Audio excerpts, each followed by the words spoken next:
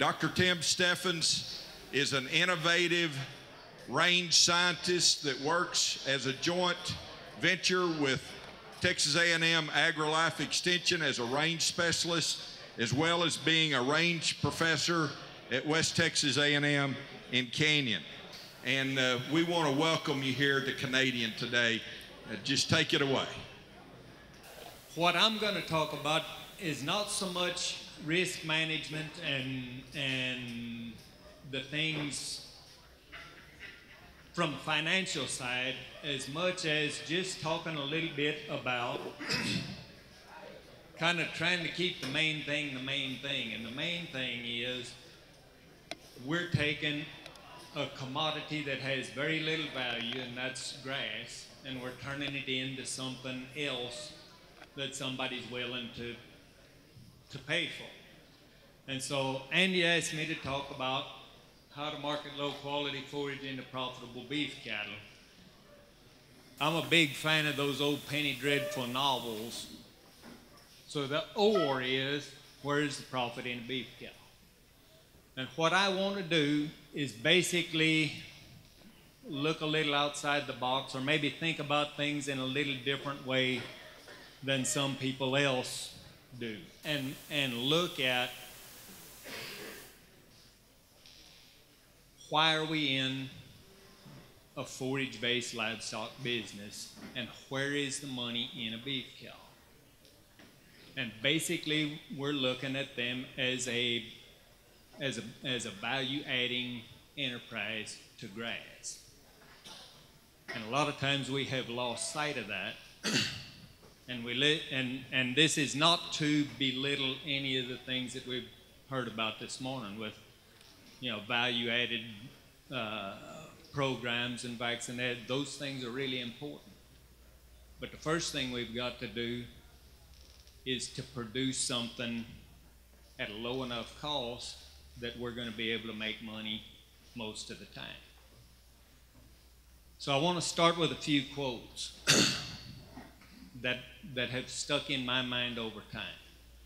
Laurie Lassiter, whose dad founded the Beef Master Breed, said one time that if you're dependent on the weather or the market to make a profit, you're not a manager, you're a speculator.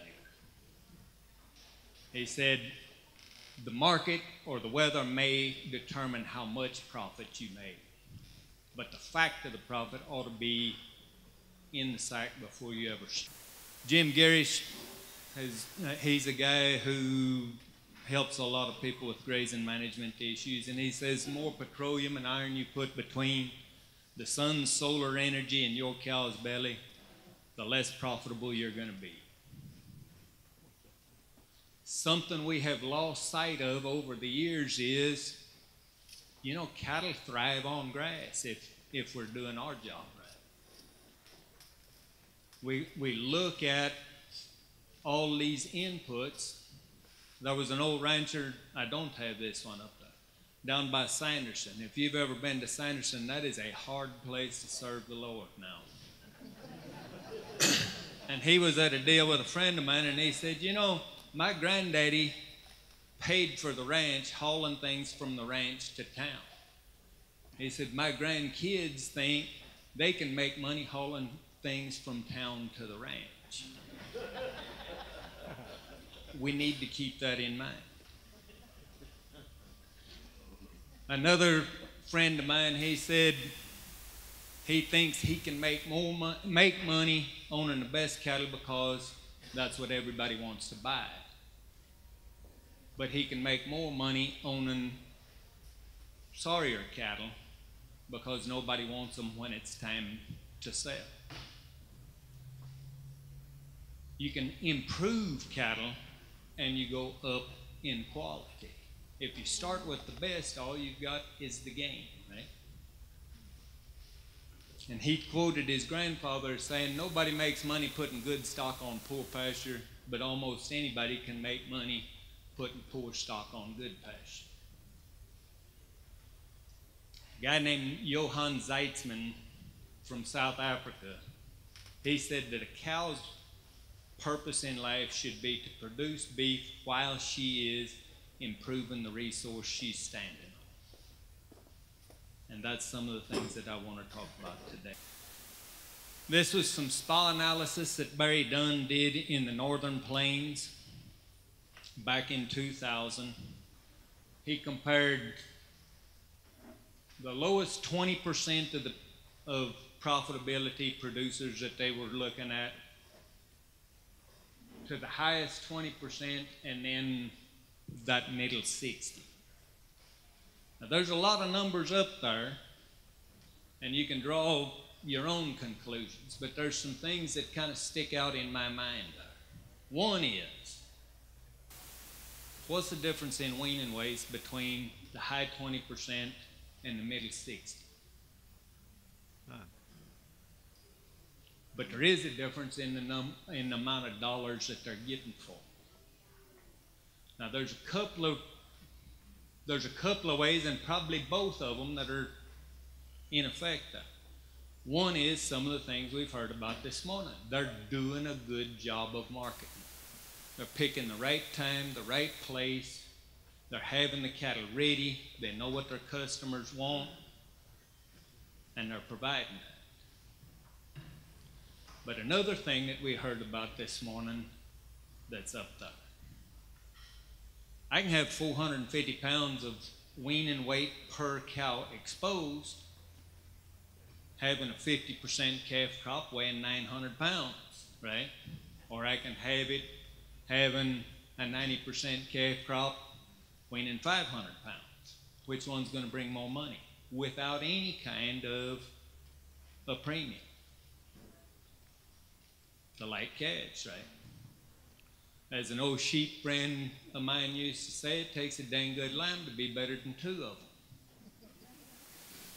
A lot of times the way we're getting there's nothing wrong with a big, heavy calf. But a lot of times the way that we're getting them, we may be calving at the wrong time of year. We're having to spend a lot of money to keep that cow in shape to breed back. And those things enter in on these kind of issues. The best way to double your money is to fold it up and put it back in your pocket, right? The way we make money on a cow is we don't spend a lot on her. You look at the net, and then you look at return on assets. Where can you make 19% on your money? In the stock market. The livestock business is a very profitable business. The used farm machinery business, the transportation business, the feed business, sometimes not so profitable. And so that's the things that I'm wanting to talk about. According to the Livestock Marketing Information Center, in the last 13 years, and most of that's occurred over the last 10. We've increased carrying costs by 225% to $900 a head on the cow. 13 years ago, average was $400, now it's $900. Not even with the $1.55 steer calf. You can maybe still make a little money.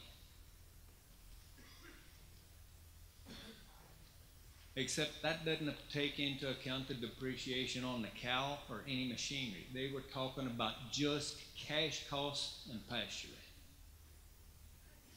Now, a lot of people will tell you, depreciation, that's just for Uncle Sam. That really don't count. I would say it actually does. I used to ask this question to people, and they would guess. And then I would tell them the answer, and they would never believe me. So I just made a little table. Average cow with a 90% breed up and a 90% weaning percentage. Going to have about 4 calves in her lifetime. If I pull a replacement after replacement, that's 3 calves that I've got to make back the drop in her value over her lifetime. Now, maybe you could get another 100 calves out of those 12 that are 12 years old now. If you can, good on you. But it'd take 100 more calves to make the average go up to 5. But you may say to yourself, self, you're saying, that's my neighbor. I'm better than that. I can do 95 and 95. With that the case, I'm the 6th. And you might get another 100 out of those 34. But that's no death loss. That's no bad temperaments you're selling. That's no bad udders, bad legs. That is just reproductive performance.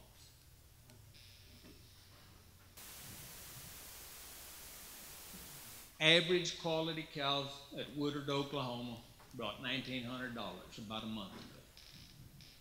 Same day, same market.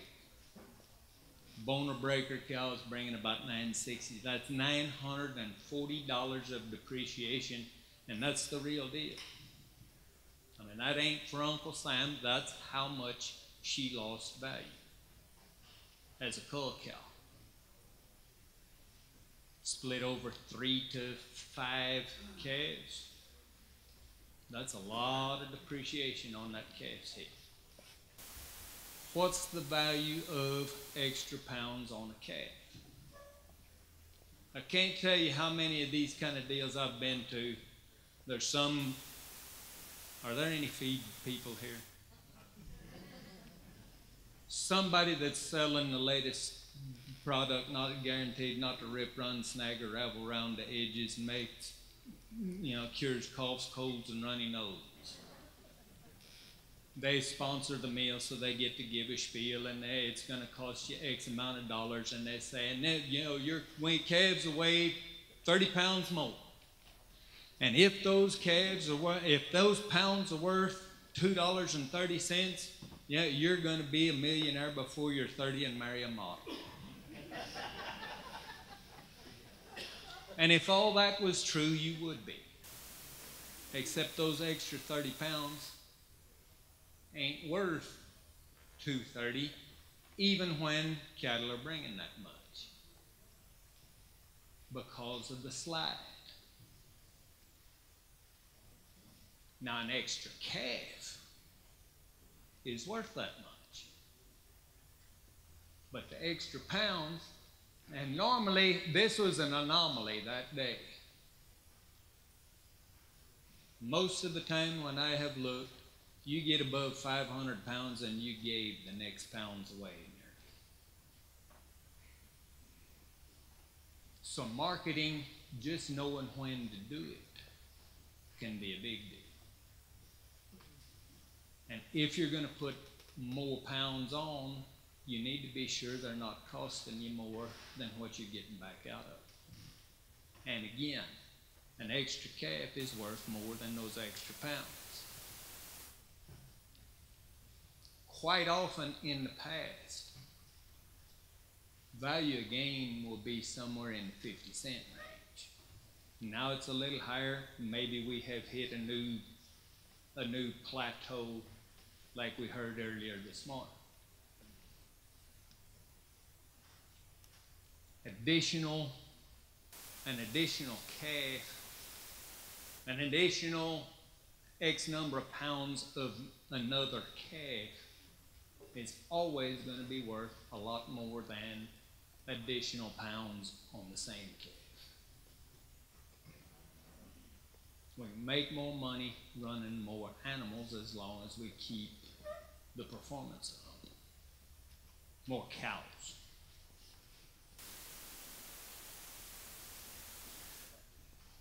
One of our speakers this morning said, you need to know what your cost of running a cow is.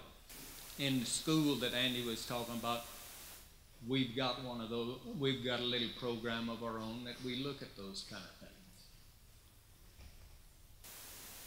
And I ran through 2% calving loss, 1% death loss, 1% drive, 96% breed up on everything else, and I think we would all agree that's pretty dang good husbandry.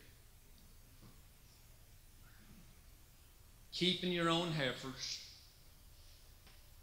bull to 25 cows. If you count all your replacement heifers, all your cows, all your bulls, you're going to be lucky to market 67% of your total breeding herd as a weaned calf.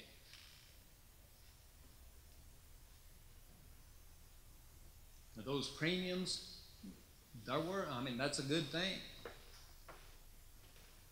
But $1 a premium on a calf, you're only getting 67 cents of that back per cow.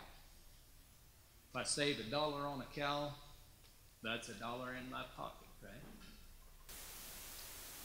And given that, an extra percentage of a 400-pound calf is worth as much as 13.5 pounds of additional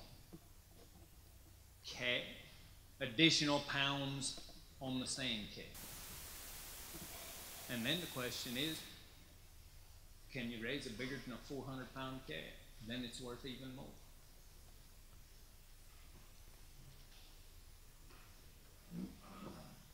The thing we've got to keep in mind is, even if we spent nothing on additional inputs, some of them cows are still going to have a calf.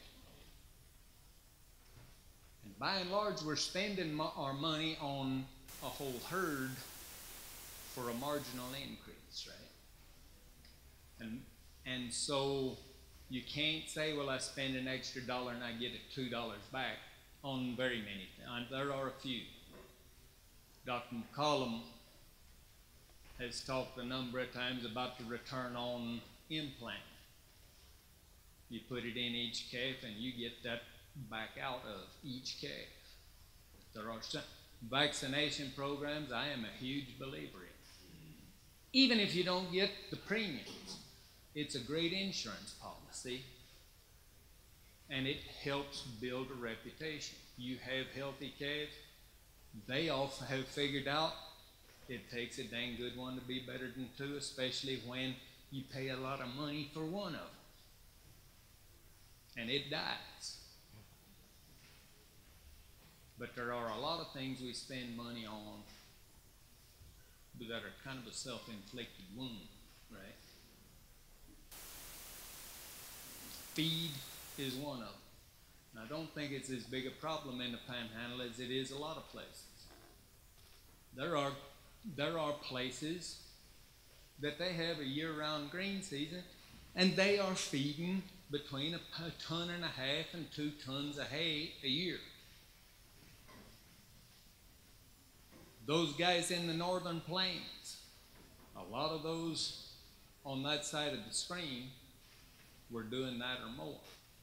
A lot of them on this side of the screen are feeding when the grass is covered. Everybody will say that's feeding a lot. Well, I can't do that here. But there's probably somebody down the road that's doing it. I just ran a few figures, and I don't want to get too bogged down in the details here. Looking at the cost of forages that are grazed or that are hay. And we can argue about whether $22.50 a month is a valid figure for what it takes to run a cow. We can argue about the cost of hay. But it takes really cheap hay to be able to haul it out, take the weather loss, take the wastage on the feed,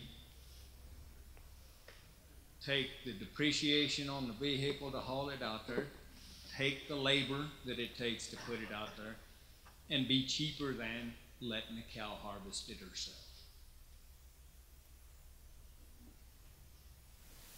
Guy up in Kansas, I have never met this man. I have emailed him a bunch of times back and forth. He is one of my heroes.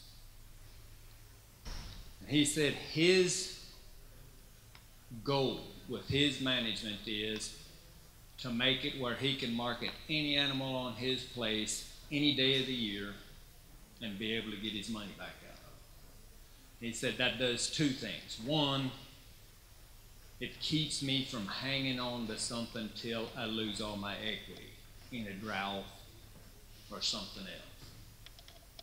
And he said the other thing that does is it guarantees me a profit.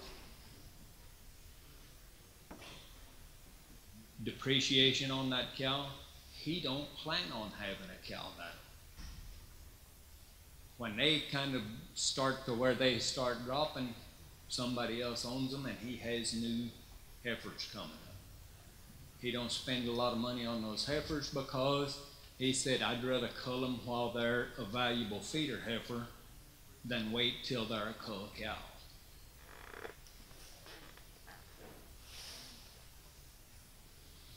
The way we do that is by optimizing the productivity and the conversion of grazed forages that have little or no value and convert them to something that somebody else wants. We do that by helping the cows produce beef, not substituting, trying to get them to live on the resources on the ranch, not hauling resources to it. I do this a lot. This ain't rocket science. It's simpler, but it's harder. Rocket scientists, they got to go way out into space.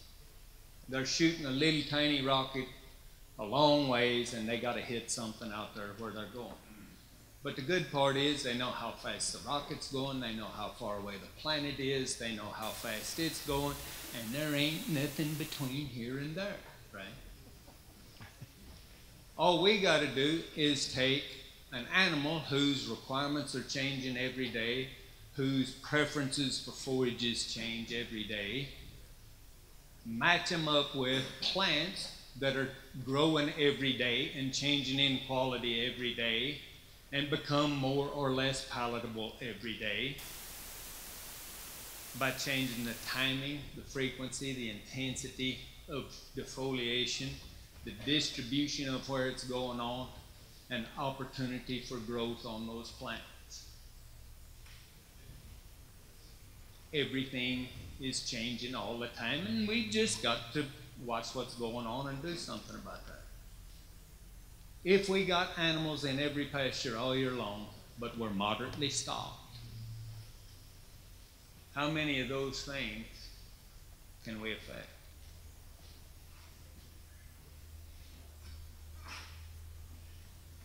Can't change distribution, can't change timing, can't change frequency. They're going wherever they want to. Can't change the opportunity for regrowth because, so the only thing we can change is the intensity of defoliation. And they're going to go find the best stuff and eat it all the time.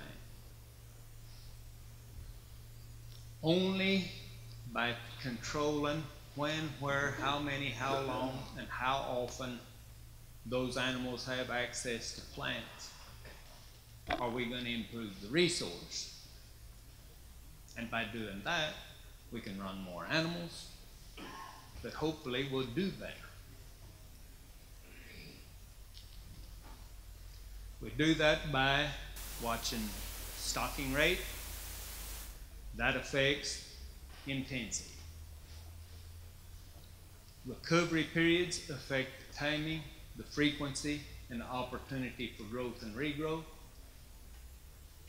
The number of pastures per herd, that affects the timing, the frequency, opportunity for regrowth, and it might improve distribution.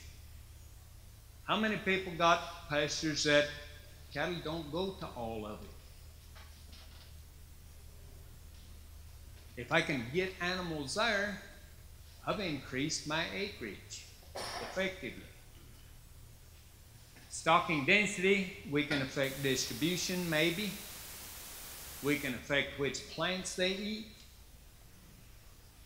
And we can affect that average intensity of defoliation. The more cover we have, the more water we get in the ground. The more water we get in the ground, the more grass we grow. The more grass we grow, the more animals we can run. And we can do that at fairly low cost, usually. On animal side, we got to have genetics that fit the country. Right. In a lot of cases, and I think Dr. McCollum will agree, we got more milk in cows, in beef cows today, than what my grandpa used to milk for butter and milk.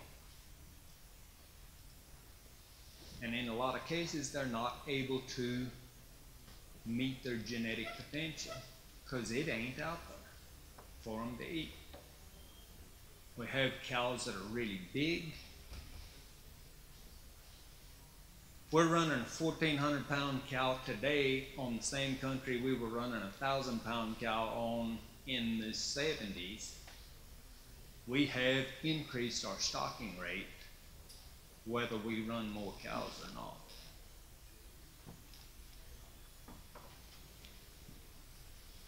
We manage on the plant side, again, timing, frequency, average intensity, distribution, opportunity for regrowth. We do that by adaptively managing numbers, number of herds, number and placement of pastures, length of recovery, in response to what the animals and the plants are telling us. I have people ask me, how long should a recovery period be after a grazing? There's one pat answer for any range geek that you'll ever talk to. It depends. How much is it raining? How tight did you take it? What quality do you need when you come back? What are the needs of the animal today? All those things enter into that. And what it was last year ain't going to be probably what it was this year. You got to watch what's going on. Is that all there is? There is no more, I guess so. I'm done talking.